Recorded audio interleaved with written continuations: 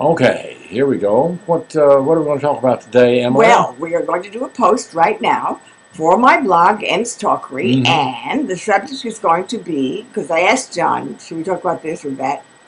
And John said, let's talk about your African adventure. Right. I had an adventure in Africa that I will never forget.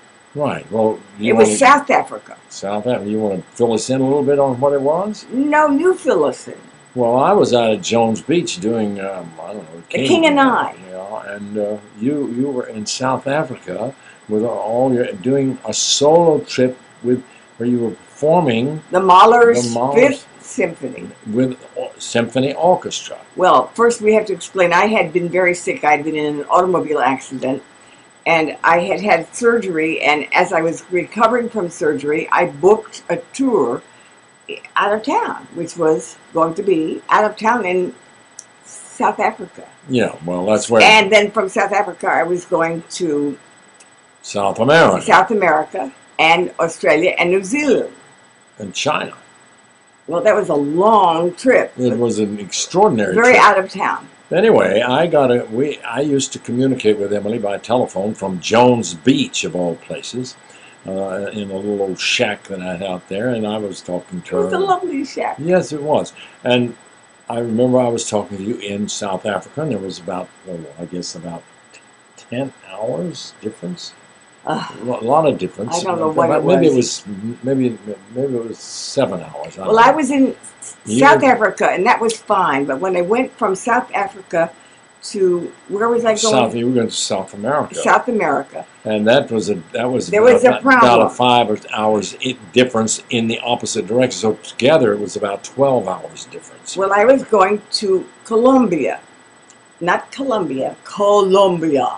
And I don't speak the language. And what happened was I was premiering the Mahler Symphony in somewhere in an important place, one of the drug towns, but my baggage did not arrive. My baggage wasn't there. And you can't do Mahler's Fifth Symphony In a drug town or otherwise. without your baggage. No.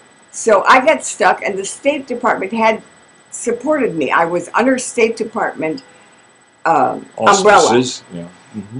but I couldn't reach the State Department because at that moment that I was there, the State Department and Colombia were not talking. And at the station, at the airport, when I arrived, there were men with masks and Uzis or guns. guns and shields. And they didn't talk. They just stared and looked at me like I was some weirdo. Well, I couldn't reach John, and I couldn't get my baggage, and I couldn't reach. Well, you couldn't reach your agent. Actually, it was easier to get me at Jones Beach than it was to reach your agent in New York for some reason. So I would be talking to South America at 1 hour, and then I would be calling South Africa, which was at least 12 or 14 hours different, trying to coordinate what had happened to your baggage. We couldn't figure out where it had gone. It went to Medellin, didn't it, or something? Medellin, that's right. That's the town. That was a big memory. And what happened was I couldn't leave Medellin to go to my next performance, which was in Buenos Aires, which was a major opening and a big auspices. I couldn't get my baggage to open in Medellin, and if I didn't get it open in Medellin, how was I going to get to Buenos Aires? Well, you finally found out that where the baggage was. Well, the baggage had been sent to what is the name? Caracas? Yes, Caracas was it? I don't remember. It was someplace else, and I went and begged. And at the police station, the police. I remember when I talked to you on the arrested. telephone, Emily, that you were telling me that someplace at some point you could look through the I gate. saw my bags behind a gate, and it was on a Sunday, and the guy said, sorry, we can't open it on a Sunday. And I had a chance to get the baggage, get back to Medellin, go continue with the tour.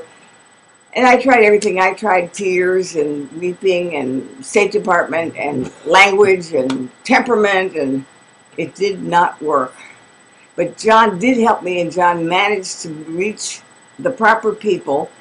So we with his help, got the gate open, and I got the bags, and I went back to Medellin, danced in Medellin. I did my Mahler in Medellin. But then you had trouble getting out of the country. Then they didn't want to let me go unless I paid taxes.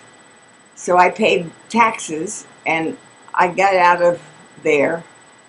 Oh, and went to Buenos Aires. John, I would never have been able to do it if you hadn't been my telephone helper. The connection, yeah. Me sitting in my swimsuit at Oak Beach, and Well, this is why I don't really look forward to thinking of travel as a vacation.